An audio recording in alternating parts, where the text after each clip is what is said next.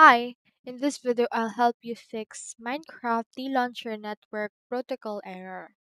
So if you're actually experiencing this kind of error, what we can do is we can head over and then fix it using several ways.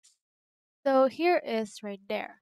So a network protocol error in Minecraft occurs when there is a failure in the communication between the game client, which in this case is Minecraft, and the server, which is a remote machine hosting the game.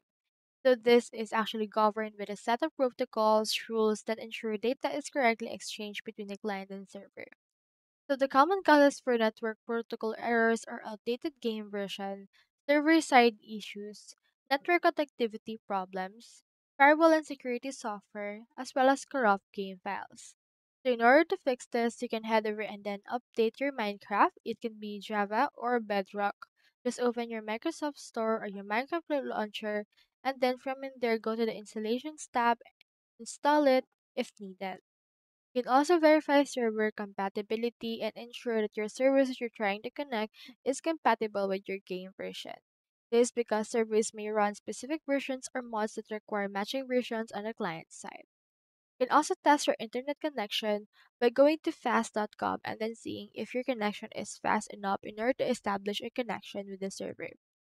You can also configure your firewall and security software and adjust your Windows firewall, for example, by going to the control panel and System Security and Windows Defender and allow an app or feature through Windows Defender's firewall. You can add Minecraft on the list of allowed apps. If you have an antivirus software, open it and then ensure that Minecraft is not listed as a blocked application. You can also repair or install Minecraft. For Java Edition, just repair function on the Minecraft launcher. For the Bedrock, uninstall and reinstall the game. You can also check server status if the issue is server side and not on your end. And you can also clear DNS cache so you can resolve connectivity issues by refreshing your network settings. Just input right here into the command prompt and enter and restore your computer and try connecting to Minecraft again. So that's all there is today, and I hope this video helped you out.